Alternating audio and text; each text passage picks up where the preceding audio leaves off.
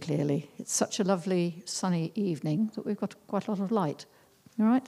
Yes, good. Excellent. Just a couple of things to tell you before Neil starts his talk. You've got one more week to view the current open exhibition. It closes next Saturday, the 10th. And then our, what we call the hanging team, not quite sure whether that's a good... Anyway, they get to work, they take it all down, and they put the next one on up. And the one after, starting on the 17th of June, is called Pirates, Fact and Fiction. So there's something for historians and something for children and something for everybody in between. We're having a grand opening on the 17th of June, and it'll be free entry to the Museum and Art Gallery. And there'll be family pirate crafts going on.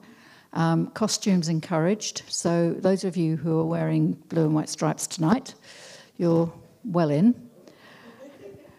Our next talk on the first Friday of July, which I think is the 7th, is Ian Friel, Dr. Ian Friel, who is a maritime historian. And he's had a very long career in museums and has now become a writer and consultant. He's written many books, but he's going to come and talk to us about piracy.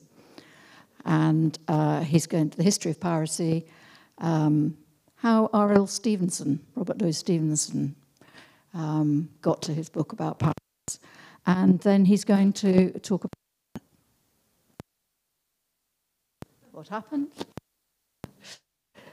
Going to talk about to the pirates' port here. Who knows? I think it wasn't a very happy end. So that's what's on, and then we have a break from our talks for August, and then we start again in September. One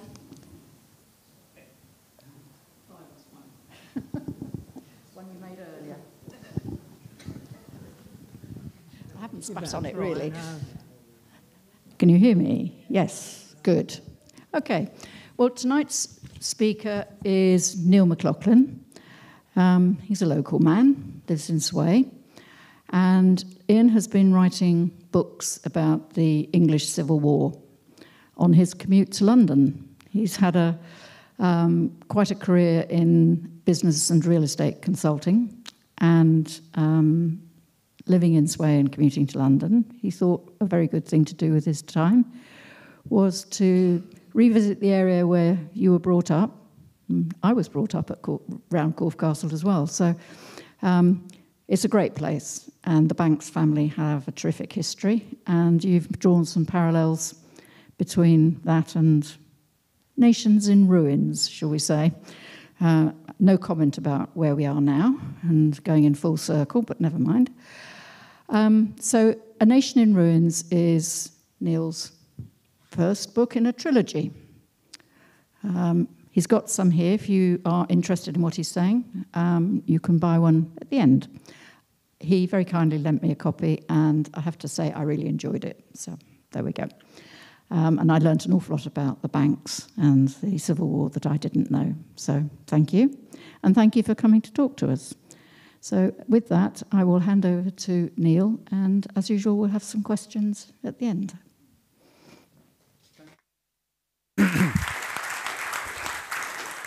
Thank you, Prue. Can you all hear me? Just checking on the microphone. Perfect. Excellent. Thank you. Yes, lots of people do say A Nation in Ruins. That's a story about today's Britain, but in fact, it's all about the English Civil War. Yeah, it's great to be here and just to talk about the book and my research related to it. So thank you for that. First, I'm going to start with it's the first book in a trilogy, actually. The second one's just about to come out. So this one really is focused on the sort of lead up to the Civil War. And as Prue said, Corfe Castle, the siege, the Banks family. The Banks family then go into the second book, which is A Nation Beheaded, which is about to be published and obviously relates to the King Charles and his beheading. And then the final book is A Nation Protected, which goes into the same characters. The Banks family continue, plus some fictional characters into a world of protection by Oliver Cromwell. So it does take us through various stages following the characters. But I just want to start with an apology, really, because I'm going to talk about the English Civil War. Hold on, can I get this going? Yeah, perfect. Yeah, well, there wasn't an English Civil War. In fact, there were 3 wars. The first English Civil War was 1642 to 46, then there was another one from 48 to 49, and the final one, 51 to 52. So there wasn't, just one war.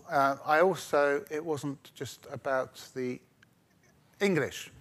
It was very much involved the Scottish. The Irish were very much a backdrop as well. The Welsh were very much involved. But even went further afield than that. So even in the Caribbean and in India, conflicts emerged at this time, all related to what was going on in England. And finally, it certainly was not civil by any stretch of the imagination. More people died in this conflict per capita than any other conflict in English history. 4 out of 10 males were involved in the war, which is more than both the First World War and the Second World War combined. But at the same time, there was loads of other stuff going on. And what I wanted to talk about today is a lot of the sort of social turbulence and other things that were happening in society as well as the war. So a lot to get your head around. And obviously, the historical context, why it's important. It seems strange talking to, obviously, a museum society about that. But, history does really matter. Strongly believe in that. And, Churchill always said having a rear view mirror was really important to him in terms of thinking about direction and strategy. And I guess history's all around us. It's part of our DNA. I found that out personally very recently. I also love genealogy and tracking family trees. And I did a DNA test on myself and found out that actually I am 70% Viking. So watch out. And even more worrying, I think, is my wife, who's French, found out that she's more English than me. Which might be the reason she settled here. She was always attracted to England, and other than obviously a charming husband, it might be something within her that actually made her come here. And it's still, Prue said my background is in sort of management consultancy and real estate. About 15 years ago, I was advising the states of Jersey about how to transform their services. I was reporting to a select committee of the government states, chaired by a very Thatcher-like lady. And I came up with this suggestion about why don't Jersey and Guernsey collaborate together and cooperate and share services? She looked at me in disgust. She said, "Mr. McLocklin, don't you understand about the war?" And I sort of scratching my head, thinking I knew a bit about, the occupation during the war, and I didn't see there was any collaboration. But she said, no, not the Second World War, the Civil War. Jersey was very royalist, and absolutely the last place that actually lost out and held out defending the royalist monarchist position. And Guernsey was parliamentarian. And they're still in their DNA are talking about it today. So that's why there's no collaboration between Guernsey and Jersey, because of what I'm going to talk about 400 years ago. Anyway, it is part of our culture. It's part of, we always say we keep calm and carry on. That's all part of our psychology. And that's all. What the beauty about historical fiction is I can sort of imagine characters as well as historical characters, and try to explain what they're going through during these events of history. And that's what I really enjoy. And hopefully, if you do get the opportunity to read the story of the Bankses, but many other characters, real and fictional, and their hopes and dreams and the challenges that they faced during this very turbulent, traumatic time. give you a bit of backdrop to the lead up to the war. I could spend an hour just talking about this slide, but I won't. I'm going to go through it very quickly because it is a lot of trauma and a lot of the reasons for the war are very important. But I will cover it quickly. The backdrop in Europe was a 30-year religious war, Catholics versus Protestants. Again, incredibly traumatic. 5 million people lost their lives during that period of time. England was not involved in any of that, apart from sending sort of mercenaries to support typically the Protestant side. And that was a big backdrop. In England itself, the Reformation that Henry VIII started and the establishment of the Protestant Church was fairly well established. But what was happening in England was the Protestant faith was becoming fragmented into lots of different factions. And one example is here, really. Baptists were emerging at that period of time, as well as Armenians who are very sort of traditional Protestant, the Puritans, the Quakers, and the Presbyterians in Scotland. So there's a lot of fragmentation, and the thing that held all those together was their fear of the Catholics and Popism. We're not too far off the gunpowder plot. Charles I's father, obviously, and his mother, were almost lost their lives at that period of time. So there's a lot of paranoia, and given what was happening in Europe, this is the backdrop of Charles I coming to the throne in 1625. And it started a period of significant, major tension between the King, Charles, and the Parliament. And during this period of time, one got on, one battle and another responded. A lot of tension, which gradually increased. So Charles started off by coming to the throne in 1625, but then marrying Henrietta Maria, his French queen, who was also a Catholic. And that really did upset all the parliamentarian and many people in the country, the fact that he had married a Catholic. And they were very, very worried about that. So they responded in kind by, in 1628, with the Petition of Rights. Sir Edward Coke, who himself actually lived at Corfe Castle at the time, was the architect of this really significant piece of law. We don't have a constitution, but there are sort of three foundations to the constitutional law we do have, which are the Magna Carta, the Petition of Rights, and the Bill of Rights, which is about 40 years later. And when this piece of legislation, A, took some power away from the king, B, restricted his rights to raise taxes even further, and also things like habeas corpus and your castle, your home is your castle, to the principles of ownership were really, really established. And church bells across the nation were ringing, the fact that this legislation had been through. So Parliament got one up on the king. The king responded. If you remember during the Brexit debacle that Boris Johnson tried to probe Parliament for 6 or 7 weeks. Well, Charles I trumped that by proroguing Parliament for 11 years. He basically decided, I've had enough of these parliamentarians. I'm going to rule through a Star Chamber, which he created, and really antagonize everybody by putting his queen also on the Star Chamber, and then he ruled by personal decree. He wasn't able to do certain things. He wasn't able to raise taxes, but he could actually play around and he'd manipulate existing taxes. And one of those things he did was what was called the ship tax, which was an existing tax. And again, causing a lot of tension amongst the aristocrats and the landowners and the merchants by doing that.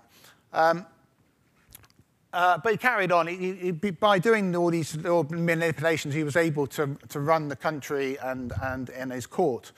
But then he had a problem. Again, religion came into play. He wanted to ensure the Scots took the English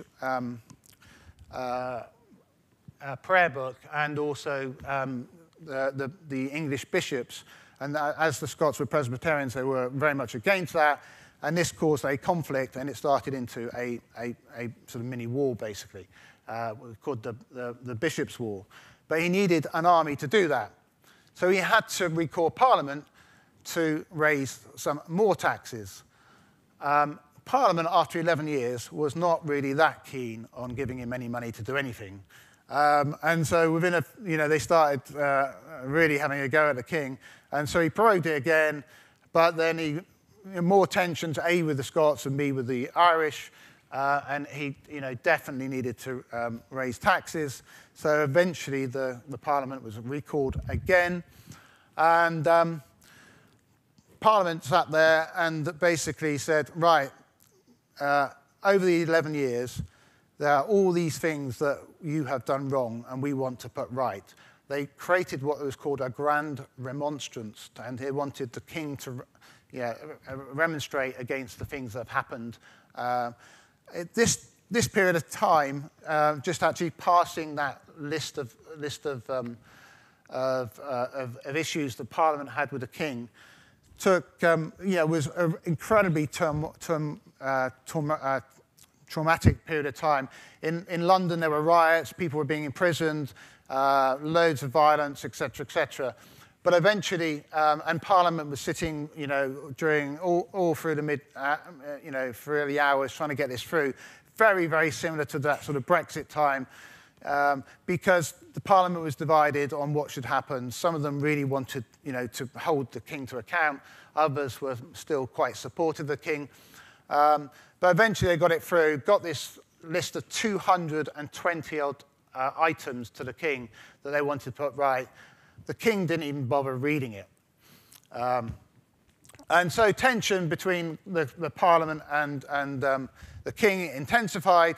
The king, it got to such an extent, moved his court to Oxford, and many aristocrats and merchants followed, and they became known as the Leavers because they left the capital, whilst the ones that stayed were known as the Remainers. So another parallel with Brexit, yeah? Remainers and Leavers, believe it or not. Ultimately, the situation got worse and worse and worse. Both sides raised armies. The king raised what's called the Royal Standard in Nottingham, just outside Nottingham Castle, in August of 1642, and that was effectively a declaration of war on Parliament, and the rest is what we're going to talk about, the English Civil War. So people had to decide, which side are you going to be on? Are you going to be a Roundhead or are you going to be a Cavalier? And at the end of my talk, I'm going to ask you to choose. So think about this carefully as you go through. But people had to decide, at that time. And, a lot of people weren't engaged in the political discussions at all. They were just, doing their day-to-day work. They were in agricultural way of life, farming the fields, and didn't really know what was going on. But they had to decide between the Roundheads, which were the parliamentarians. They were called Roundheads because a large contingent of them came from London amongst the apprentices in London. So in London, they had the candlestick makers, the butchers, the bakers, and they all had their apprentices. And the apprentices typically had bowl-shaped haircuts, and hence they became the Roundheads. The Cavaliers took their name from the Caballeros, who were the most feared Spanish cavalry group in Europe, incredibly strong group and a very strong reputation. But clearly the name also had some association with the Spanish and obviously a Catholic nation, and that sort of also was presented by the Roundheads in a negative way. So some people were choosing on political reasons. They basically did actually either believe that Parliament or the King were better. Many others were thinking more around religious.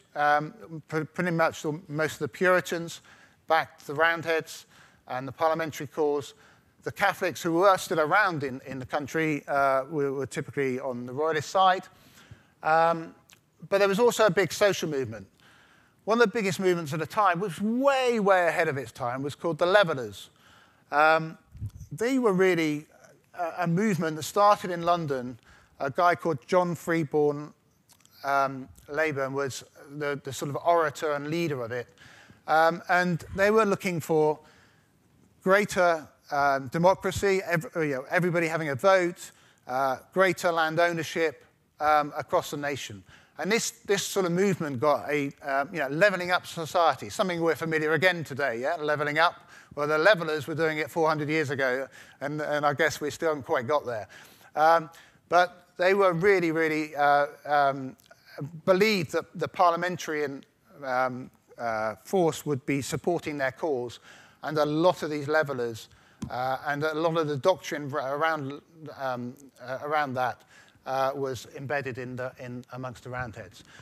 Others were much more bonded by their lords. So the Banks family were big landowners. There were plenty of other big landowners around. St Barbe was a big landowner as well around. And many of their estate workers would follow their lord's direction, whichever way it went. And then finally, people just joined a force either side just to earn money, paying rations really. It was a living. So you had these two sides. The conflict got to such an extent, with battles and wars impacting people's livelihoods and over people's land, that a whole other movement appeared, which was called the Clubmen. The Clubmen were so fed up of being of all these conflicts that they basically tried to protect their land against either side. And they were particularly strong in Dorset, Wiltshire, and the Midlands, because it was that sort of central part of England that was really, one minute it was the Roundheads coming over, the next minute it's the Cavaliers. So you have another choice. You can be a clubman at the end as well. So that's something you might want to think about. They were typically, as the name said, they weren't, they had a few clubs and, forks, and, they weren't really a force to be reckoned with, unfortunately, and didn't do too well against any of the really well-trained forces. So this is the sort of picture of the war as it evolved. It started, as I said, Nottingham, the standard was raised. The first battle was Edge Hill near Birmingham, where the two sides, two big forces came together, about 15,000, 20,000 soldiers each. The expectation was to be a big battle, one of them will win, and then they'd all go home. Well, that didn't happen. It was basically a stalemate. And then what you saw as that happened, you saw towns and cities and villages all across the country emerging on one side or the other and arming their people. And you saw brothers fighting brothers. You saw families, sons fighting fathers and friends fighting friends as they sort of split, depending on which one they were following. And over a period of time, you can see how the green is basically the parliamentarians, which is London being their heart, their sort of hub, and then the royalist forces being the purple. And it changes over time. In the first year, the royalists do pretty well.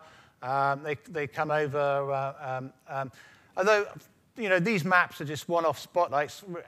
It's a much, much more dynamic here than this. And there were lots of little sort of, for example, Arundel Castle was a royalist stronghold. Winchester started off as a royalist stronghold. Winchester itself changed hands 4 times, royalist, parliamentary again.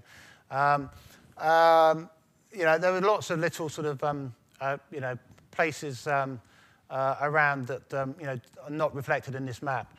But, as the royalists did well in the first year, the parliamentarians came back and, you saw some big battles around Cheriton and various other places I'll talk a bit about later.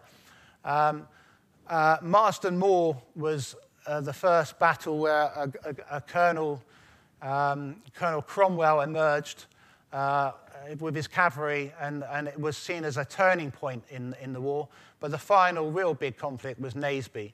And that was when the king, the royalist forces were really, thrashed, and the king escaped. He actually went to Scotland, but then got sent back again. So that's the sort of big picture, but it's very much more dynamic than that actually does portray. Just talk about some of the protagonists in the conflict. So obviously King Charles is one of them.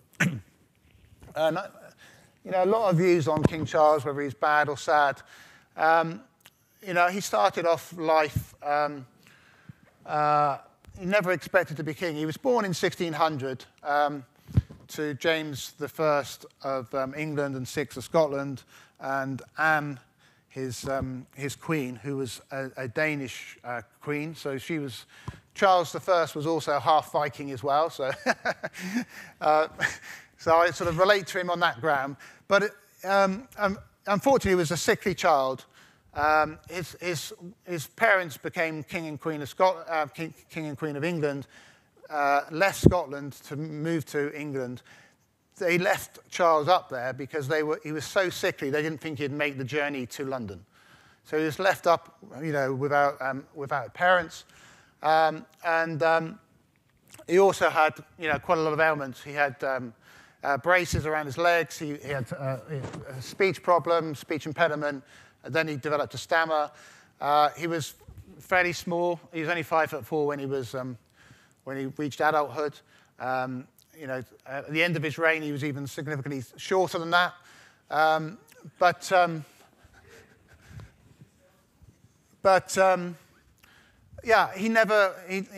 Nobody expected him to be king, and it didn't really matter because he had an elder brother, Henry, who was exactly the opposite. He was a great huntsman, a great horseman, a great army officer as well. And at the age of 18, unfortunately, he died, and therefore it was left for Charles to be the king.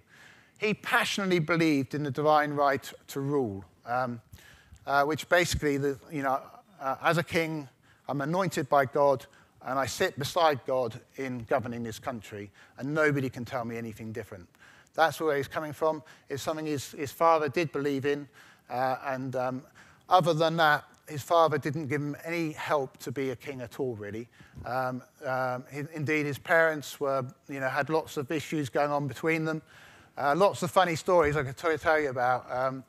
The Queen one day just decided to shoot the King James's favourite dog, for no reason at all. And other times she went on a hunger strike. There's all this sort of tension going on, and James I also just didn't give any support to Charles. So he didn't have much chance really. But as he became king, he became very obstinate. He wouldn't listen to advice. He was very dogmatic and as I said, believed in this sort of divine right to rule. But he avoided a lot of the conflicts until you get to the Civil War of Europe, and it was a period of prosperity for England, and he must have some credit for that, and had a fairly long reign. And some of the things he did, just as an example, Wimborne Minster. He created a new charter, and that had a sort of theological college attached to it, which enabled it to sustain.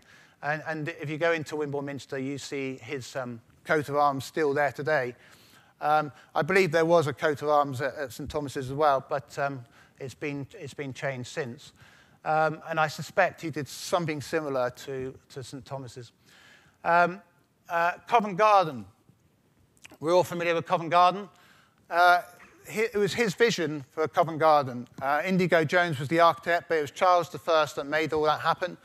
And then you see the Queen's House in Greenwich, which is this fantastic building with this tulip staircase, which is, you must go and see if you haven't seen it. Again, his vision, his passion in terms of architecture created that. So there's lots of King Charles things around, and we should give him some credit for that.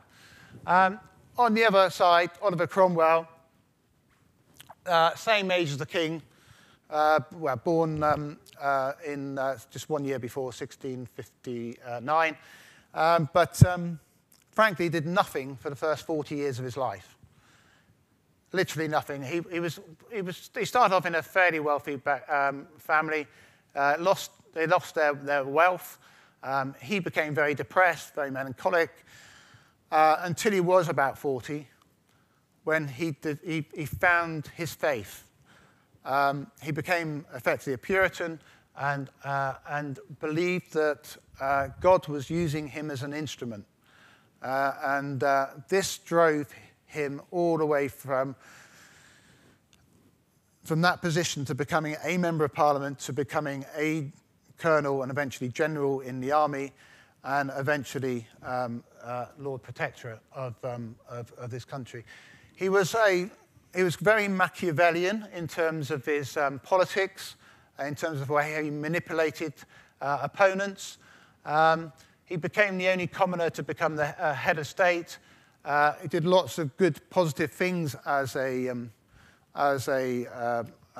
protector. Regionalised government, reformed education, criminal justice, brought the Jews back into England for the first time for about 300 years. And if you go to the House of the Parliament today, there's a big statue because, for many people, he was considered the founder of parliamentary democracy. You get people like Margaret Thatcher and Tony Benn thinking he's one of the greatest politicians of all time, which is quite an achievement when you think about the cross-section of those two people. But at the same time, Sir Winston Churchill just thought he was a dictator. So a bit of a Marmite character, I guess. But we also see lots of rivalry in families around the locality, and I just mapped some of them here. You can, sorry, I pressed the wrong button. You can see the royalists here, and as you go towards the right, they're all parliamentarians, but they become more and more radical as you go to the right. Whether they were just members of the Parliament, I'm going to tell you about the Rump Parliament, which is a much smaller group of that, and then ultimately the people who actually became the regicides, the people who signed off the warrant for the execution of Charles I. You can see John St. Barbe here on the parliamentarian side. Marquis of Winchester was one of the most... there's a place near Basingstoke called Basing House. It was the Marquis of Winchester's palace, as it were. It was the biggest sort of palace house outside of London, which did host the court, the royal court, many, many times. And there was a siege there that lasted 4 years. Can you imagine a siege of 4 years? So it was a royalist stronghold, and the parliamentarians were sieging it on and off. But all these families divided up, and were, lots of local rivalry amongst that. Lymington itself was quite shielded, to be honest, from all this. Lymington had its salterns and the salt works, and was making money out of this war, big time. So both armies had to have salted, fish and meat and various other things, and the merchants of Lymington did extremely well during this period of time because they were able to benefit from an enhanced need for salt. So back to my book and back to some of the characters.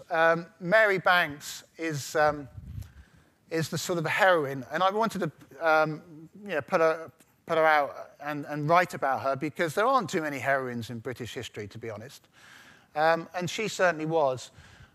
She was married to Sir John Banks, who was the Attorney General and Chief Justice and spent most of his time with the King.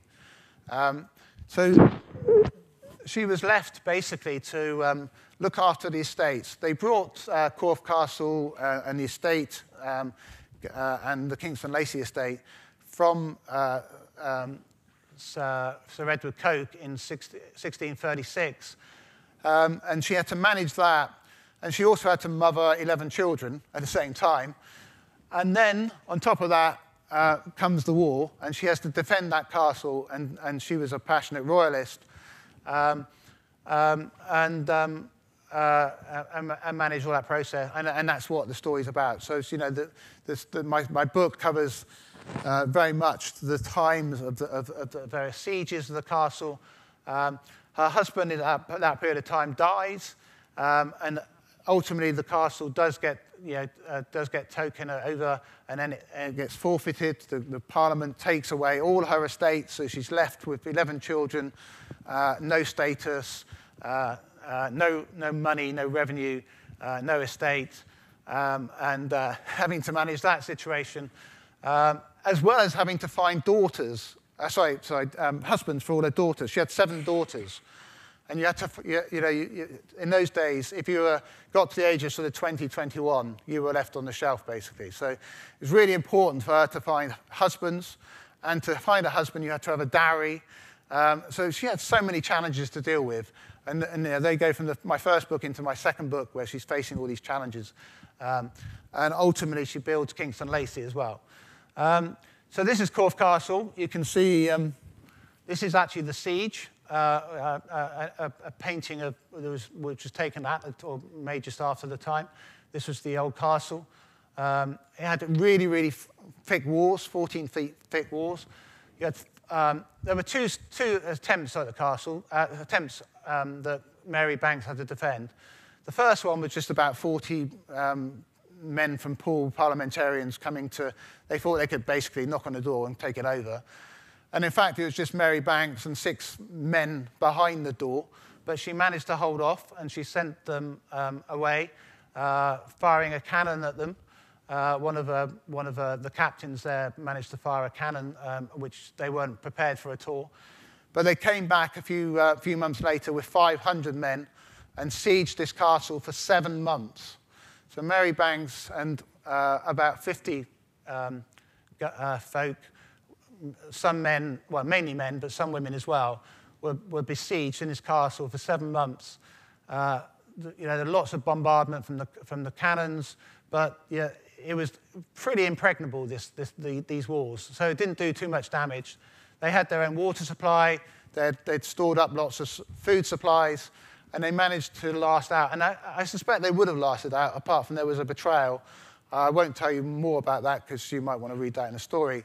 But effectively, the parliamentarians won, not by force, but by deceit, I guess. So we saw that castle. We see lots of other castles and houses around England, and that were slighted in the same way as Corfe Castle, because we know it's a ruin now. It was not a ruin because of the battle at all. It was a ruin because after the war,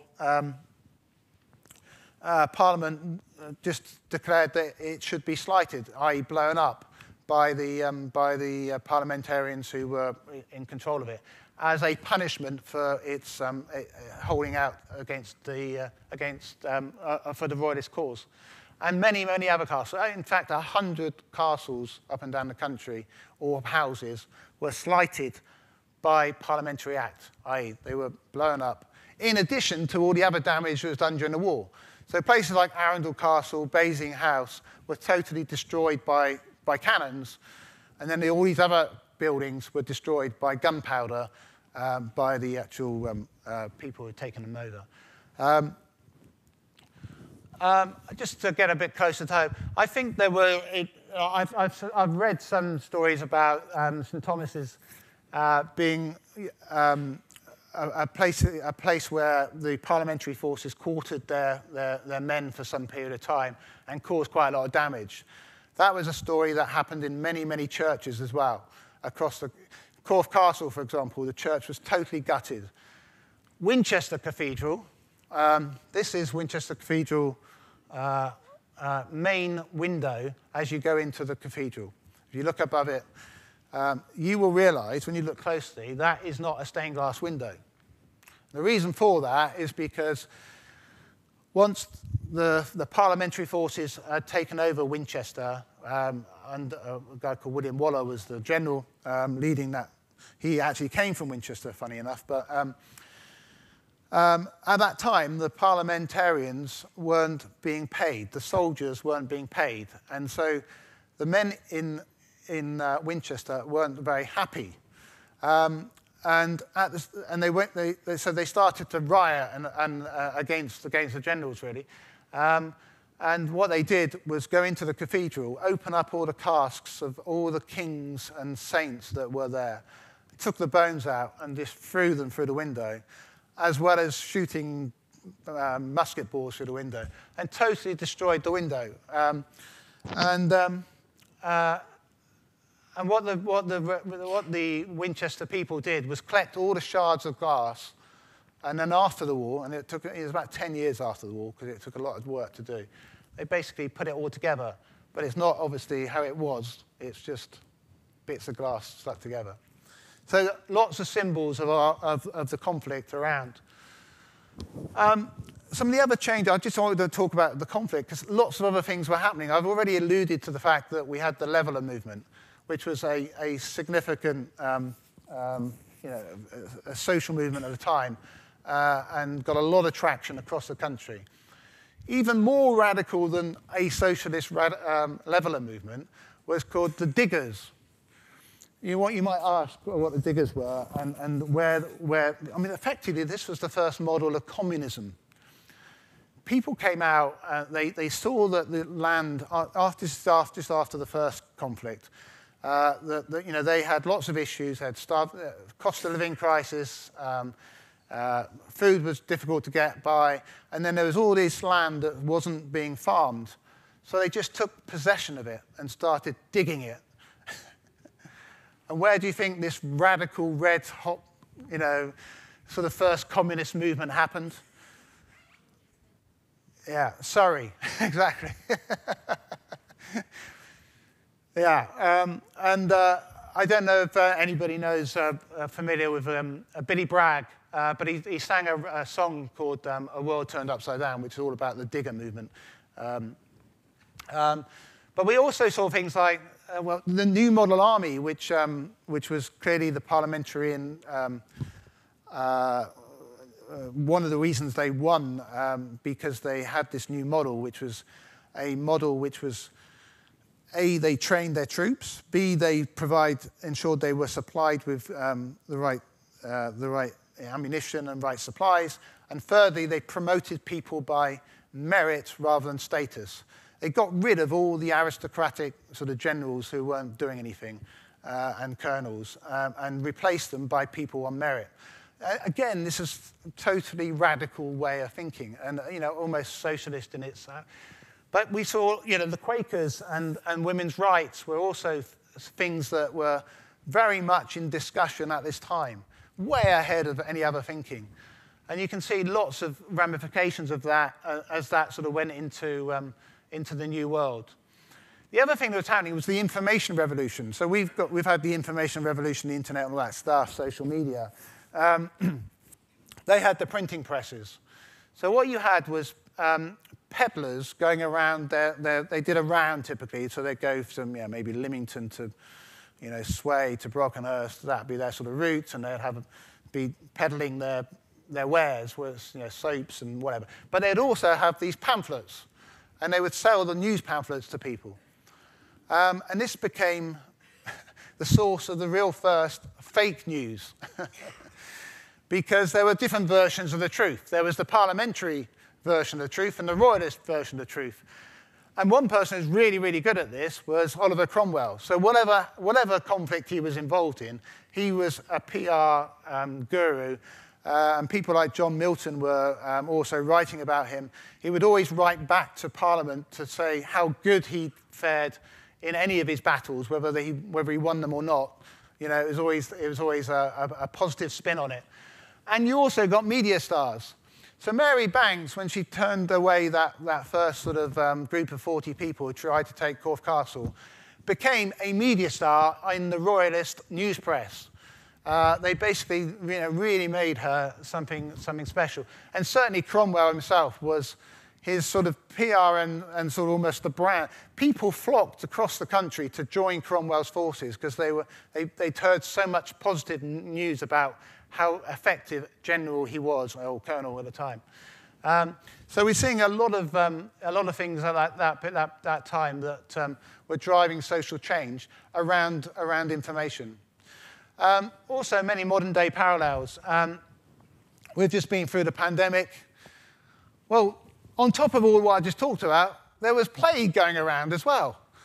So Paul, for example, in 1646, at the end of the first conflict, was locked down for a year because they had the plague.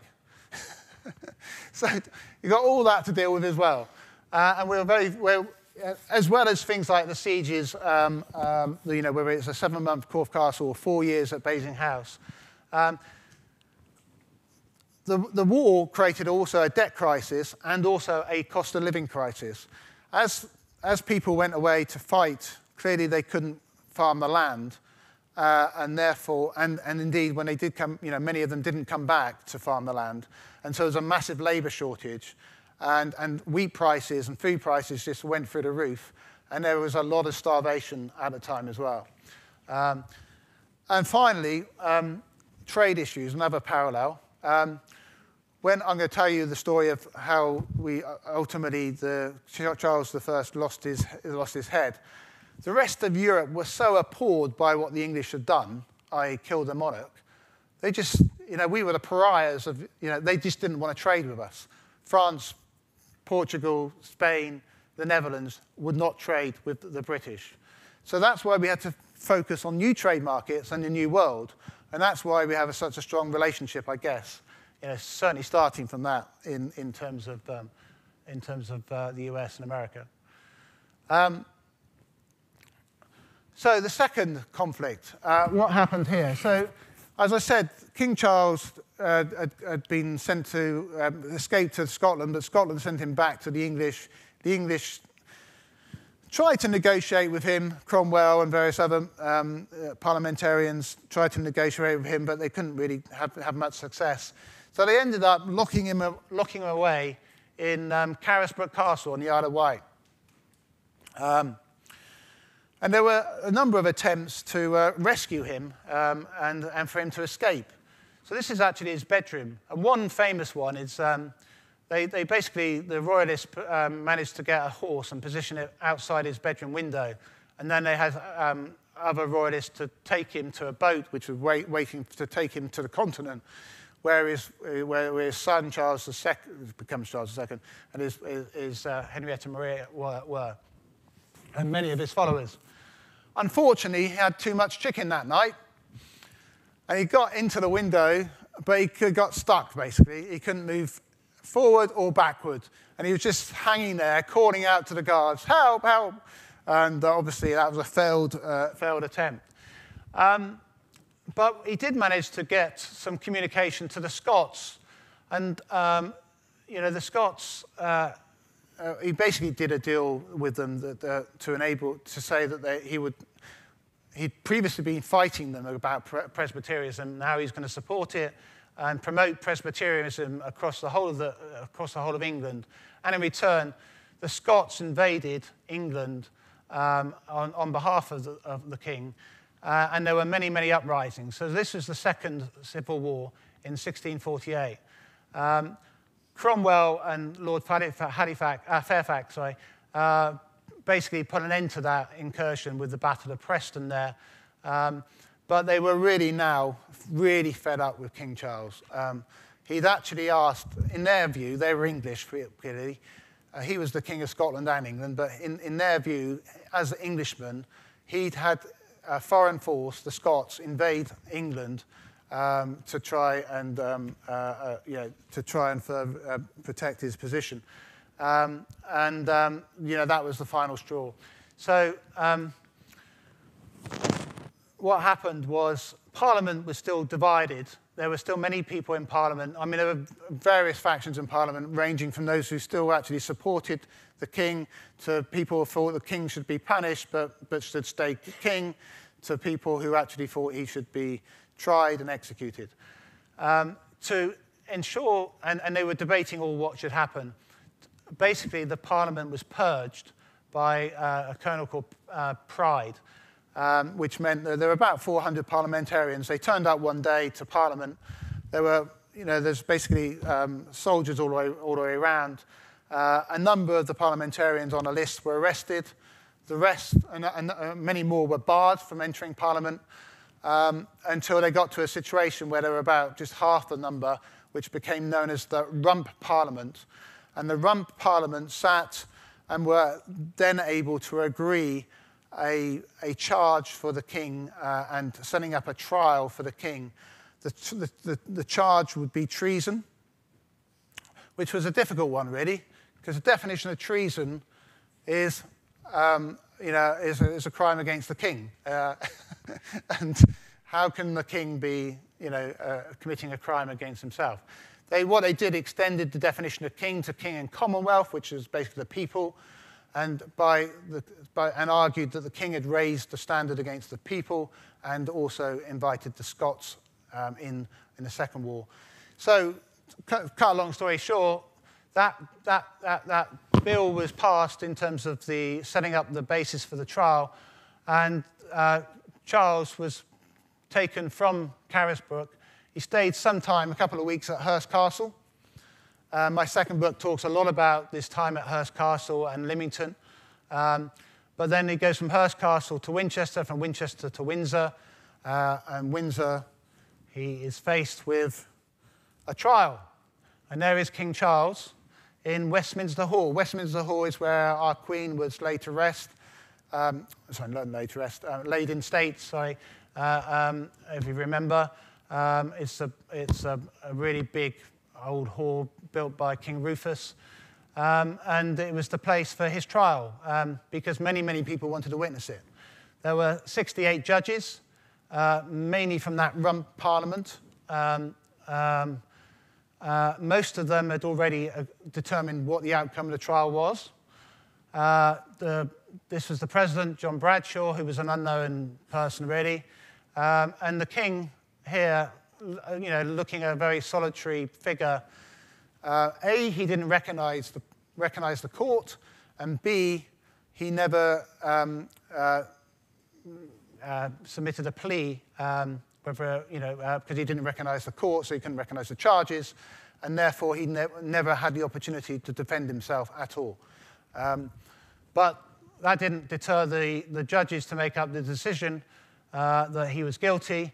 59 of the 68 signed his death warrant and became regicides. The king then was faced with the prospect of, at the end of January 1649, this building here is what's called the Banqueting Hall. It's a fantastic building. And it's ironic, really, because, again, the king, it started by James I, but King Charles finished it, Indigo Jones being the architect. This ceiling, Van Dyck ceiling, pictures his father, James I, on the right-hand side of God. That's how he, this was the image of the divine right to rule. And Charles was in this palace, in this banqueting hall, and had to step through one of those windows onto the scaffolding outside. So that's the banqueting hall. Step outside there, and that was the end of our monarch. On a freezing cold day, many people in the crowd were roundhead parliamentarian soldiers who'd come to see justice being done. They'd lost their brothers and their fathers and their sons, and wanted to, and didn't really understand the reason for the war and wanted to see justice. But there were many people here. You can see, somebody's obviously upset there, somebody's fainted there, and if you know Whitehall at all, and the entrance to Horse Guard Parade is here, where the two sort of Coldstream Guards sit on the horses. Above there's a clock tower, and at 2 o'clock there's a black mark, which is the time that King Charles was executed. And people still come every year to commemorate, maybe the wrong word, but to remember the death of the only time a king's been executed, and they see, basically see the King Charles as effectively a martyr, I guess. But that wasn't the end of the story, because we got a third war still. So about 2 or 3 days later, after the king was executed, the Scots identified Charles, made Charles' son, Charles II, King of Scotland. And it took a bit of time for him to negotiate how he was going to do this, but effectively, he was on the continent at the time. He landed in Scotland and basically got another Scottish force ready to invade England, and therefore with the aim of re-establishing his right to the throne, which the Scots were backing. Unfortunately, Cromwell had better ideas of that and actually invaded proactively Scotland. And his most famous victory of all time was the Battle of Dunbar on the 3rd of September 1651. Cromwell was totally outnumbered, 2-1. He was basically by the harbour. He had very poor supplies. Many of his troops were sick. And the Scots came in, not Charles, Charles wasn't there, but the Scottish army surrounded him on a ratio of 2-1.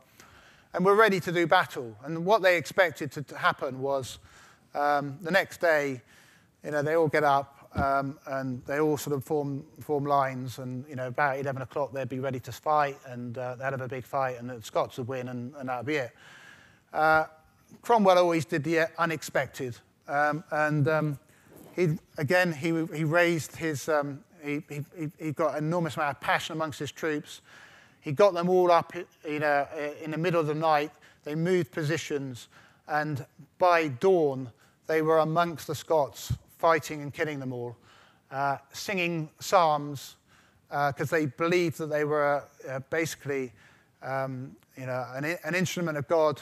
They were fighting for God's glory, and they caused an incredible victory.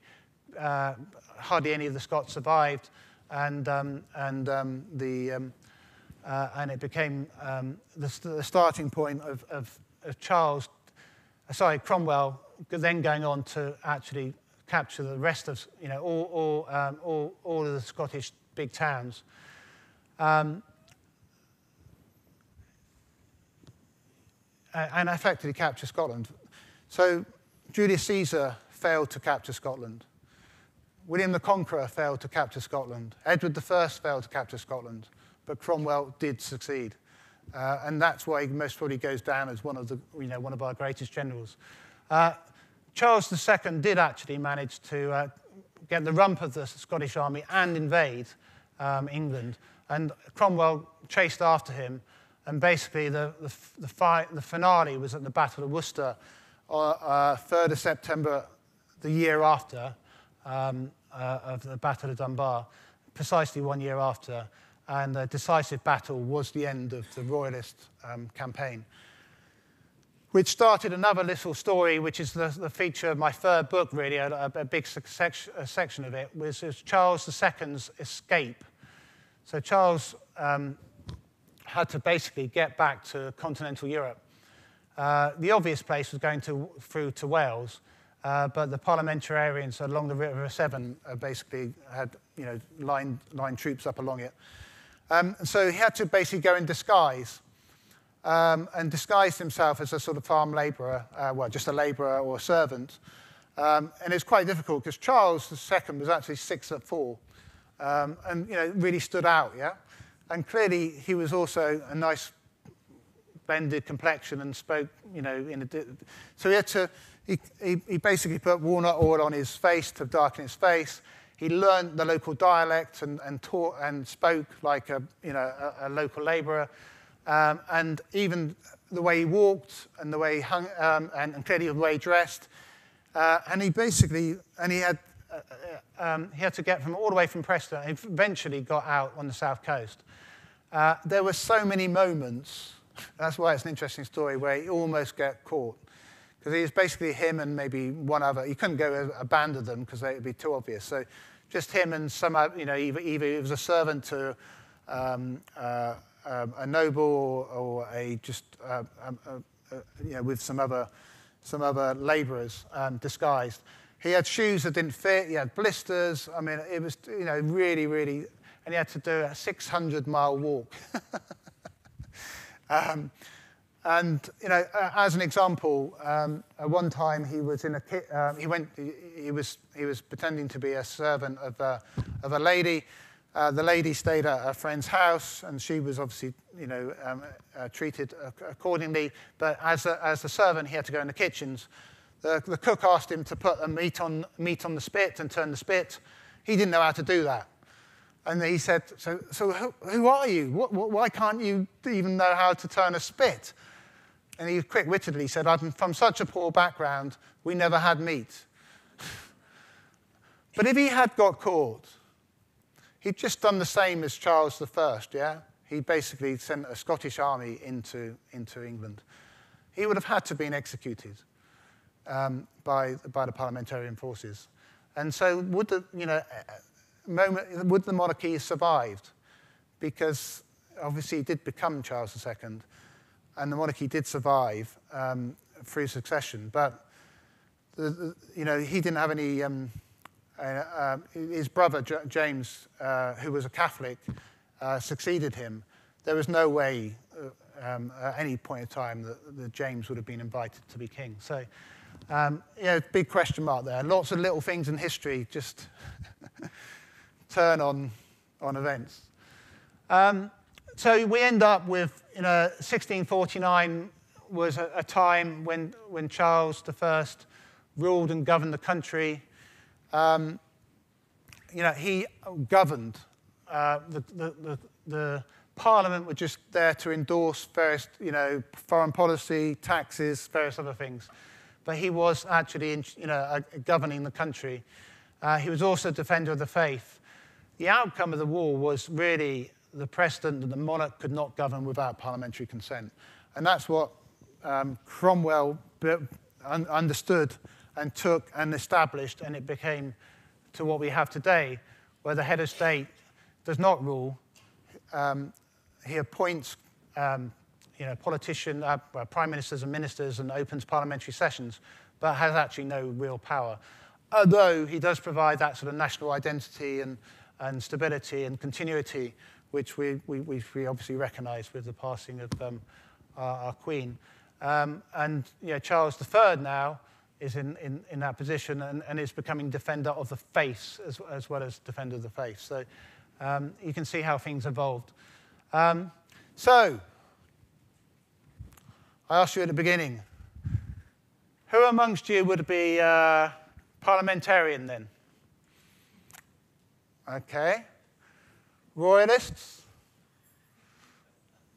Yeah, my research says that Lymington was slightly more royalist, even though it was, there was definitely a parliamentary garrison here, and the parliamentary garrison went away and actually destroyed Christchurch Castle. But I think overall there were a few more royalists here. Any clubmen amongst you? Or any diggers even? One digger in the back. Okay.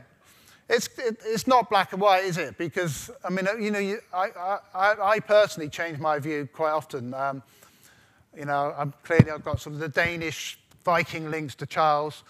You can see the power and the strength of a monarchy, but if you've got the wrong person doing it, I think there were so many opportunities for that conflict not to happen if Charles wasn't so obstinate and Parliament hadn't been, treated so badly for 11 years. If they reconciled that, but we ended up where we are, and it's the people who had to do the fighting, the people who had resulted in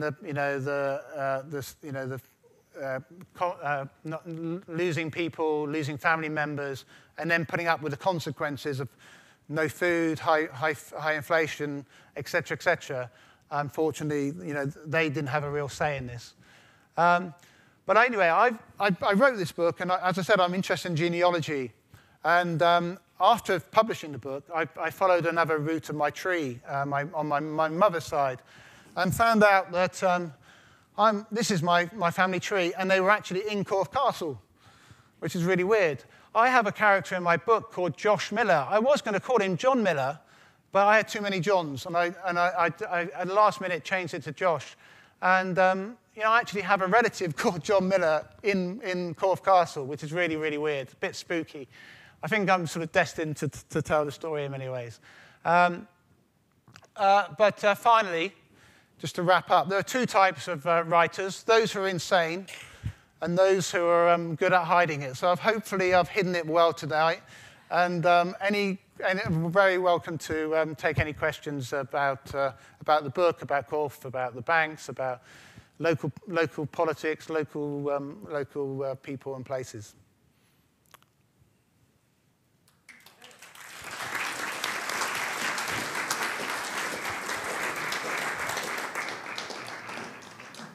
Thank you so much, Neil. That was fascinating. And having read the book, I think you swing between royalist and parliamentarian. You're very sympathetic to Margaret, to Lady Banks. Yeah, so I think that's where you get the people. There's good people on both sides, obviously, and it's not black and white. Yeah. Are there any questions? Sorry? How much is the book? Okay. Well, tonight's special offer is £11.50. It's £12.99 in bookshops. Well worth a read. I enjoyed it. No. Yes, Lots sir. of history. Yes. Yes, I've got a question. When you started, did you start with a really clear idea of everything, or did you start with a sketch, or did you start with nothing and it just evolved?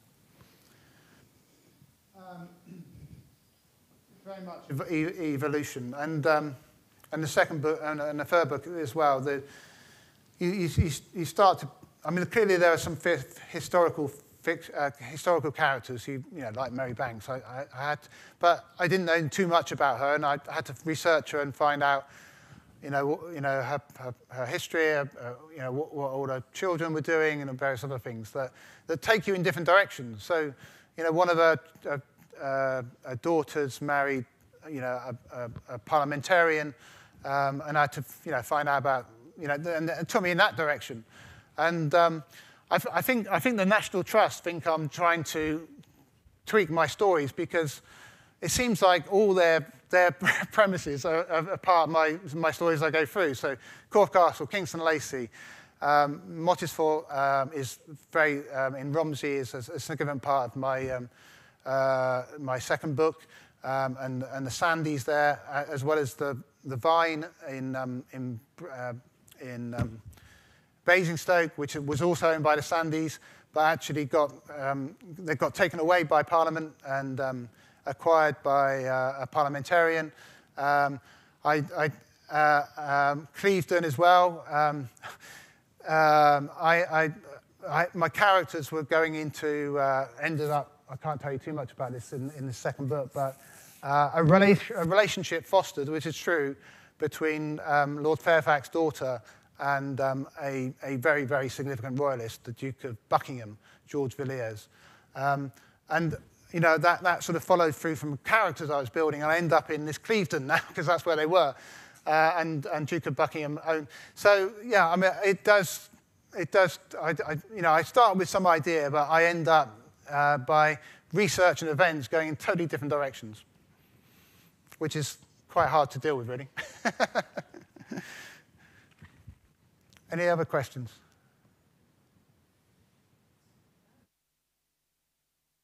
For your time. Thank you so much. Very, very interesting, and yes, we look forward to number 2. Don't forget, the next talk is piracy, the history of piracy, and he takes us through a few sunken vessels, so I'll leave it at that. And don't forget to see the Open before it closes. And have a nice weekend. Looks as though it's going to be glorious.